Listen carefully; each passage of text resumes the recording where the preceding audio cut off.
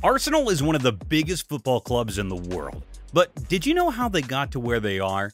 Stay with us to learn the entire history of Arsenal in just 10 minutes. But before we get into it, please like and subscribe to help us on our journey to 1,000 subscribers. This is the entire history of Arsenal in 10 minutes.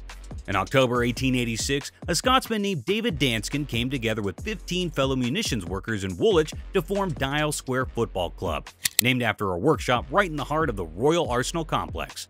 Each member contributed financially to help form the club, and just 2 months later, on the 11th of December 1886, they played their first game.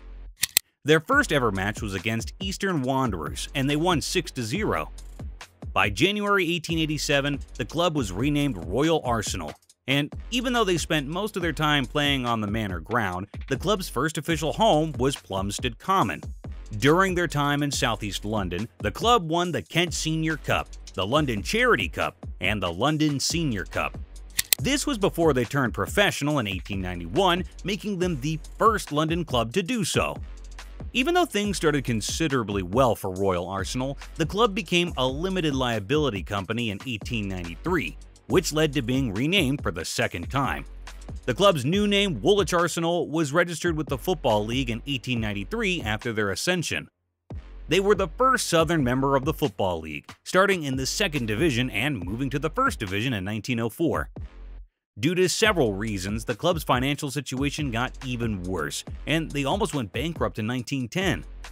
It took the involvement of businessmen Henry Norris and William Hall to save the club's downward spiral and move them elsewhere. In 1913, the club moved to the new Arsenal Stadium in Highbury, just after their relegation to the second division, their only relegation from top-flight football in their entire history. In 1919, the Football League controversially voted to promote the Arsenal to the first division after they finished 5th in the second division's last pre-war season of 1914-1915. Gradually, the club started dropping the from their name in official documents, eventually changing the club's name from The Arsenal to Arsenal. With a new stadium and first division football at last, Arsenal's attendance doubled rapidly, and their budget experienced the same effect. With an increased budget and record-breaking spending, Arsenal was nicknamed the Bank of England Club. With the big bucks flowing in, Arsenal was able to lure over iconic Huddersfield Town manager Herbert Chapman to their side with a record-breaking salary offer in 1925. Herbert Chapman immediately went to work with the appointment of a new trainer and the signing of some big talents like David Jack, Alex James, Cliff Baston, and Eddie Hapgood. He also implemented the WM formation, or the 3-2-2-3 formation, which served as the bedrock to his success. Through Chapman's numerous changes to the club, Arsenal went on to win the FA Cup in 1930, and they followed up with league championships in the 1930-1931 season and the 1932-1933 season. The club looked like it was bound for more success under Chapman, but right in the middle of the 1933-1934 season, Herbert Chapman sadly died of pneumonia. After the death of Herbert Chapman, the Gunners' management fell to his colleagues Joe Shaw and George Allison. As the popular saying goes, only the student has the hope of surpassing the master, and that's exactly what Shaw and Allison did. The duo went on to win a hat-trick of league titles in the 1933-1934, 1934-1935, and 1937-1938 seasons, along with a 1936 FA Cup trophy. After what looked like a cascade of endless trophies for Arsenal, World War II began, which meant the Football League was suspended for 7 years.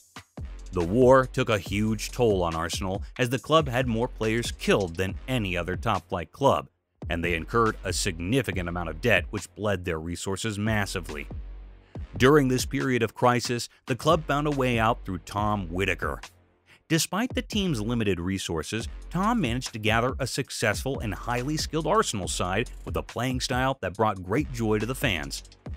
In his first season as manager, he won the league title in the 1947-1948 season, equaling the Champions of England record. He won Arsenal's third FA Cup trophy in 1950 and a record-breaking 7th championship in the 1952-1953 season, which made Arsenal the most successful club in English history at the time.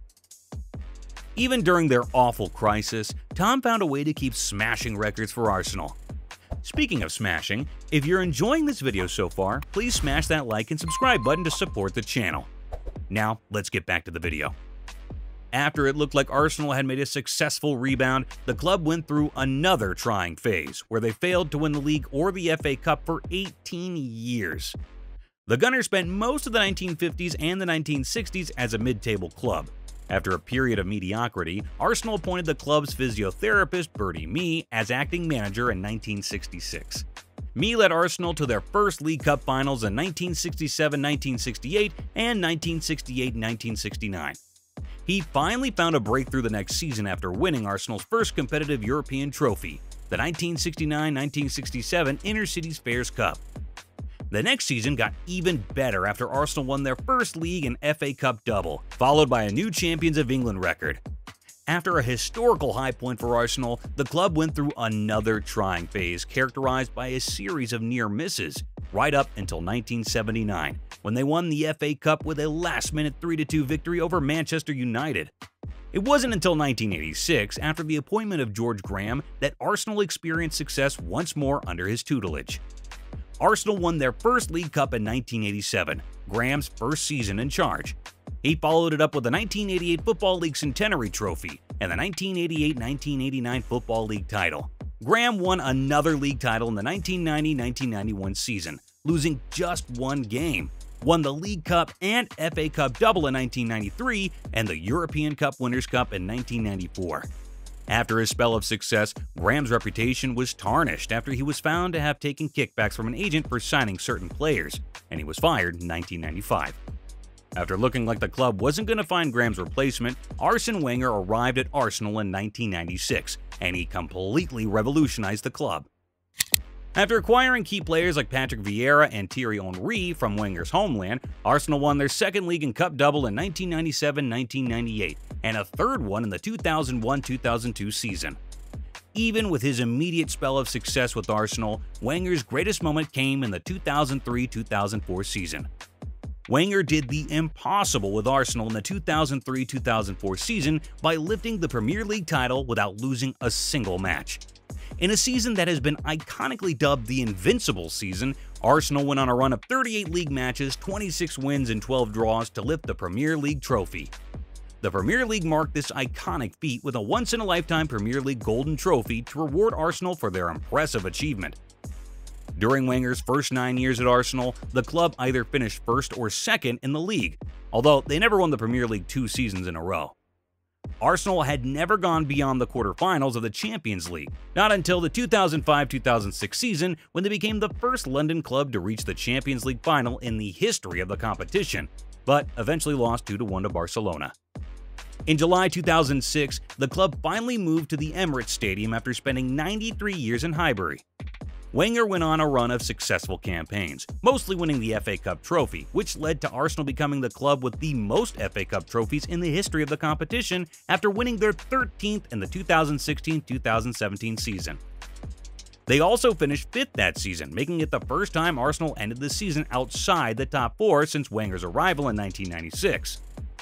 In his 21st and final season with Arsenal, the Gunners finished 6th in the Premier League and won the Community Shield, marking the end of the Wenger era.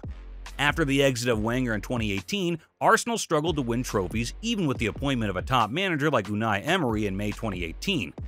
The Spaniard became Arsenal's first head coach and second manager to manage the club from outside the United Kingdom. In Emery's first season, Arsenal finished 5th in the Premier League and as runner-ups in the Europa League, right before the Spaniard was fired in 2019. The Mikel Arteta era has drawn mixed opinions from Arsenal fans. While some Arsenal fans believe he is the right manager to lead them into their next successful phase, some believe he has had enough time to do so. After the appointment of the former Arsenal captain in December 2019, Arteta ended the season by winning Arsenal's 14th FA Cup trophy, but finished 8th in the Premier League. In the 2020-2021 season, Arsenal finished in the 8th position once again, making it the first time they didn't qualify for a European competition in 26 years. So far in the 5 years with Arsenal, Mikel Arteta has won 3 trophies with the club, 1 FA Cup trophy and 2 Community Shields. Arsenal came close to winning the Premier League title in the 2022-2023 season, but lost their momentum at the end of the season to finish second. This season, they have a chance to win the Premier League or the Champions League. Will Arsenal stop Man City from winning their 4th straight Premier League? Will Arsenal win their first ever Champions League? I guess we'll have to wait and see. So, there it is. Everything you need to know about Arsenal history. If you'd like to know about another club's history, let us know the club in the comments section. Don't forget to like and subscribe to the channel. Until next time.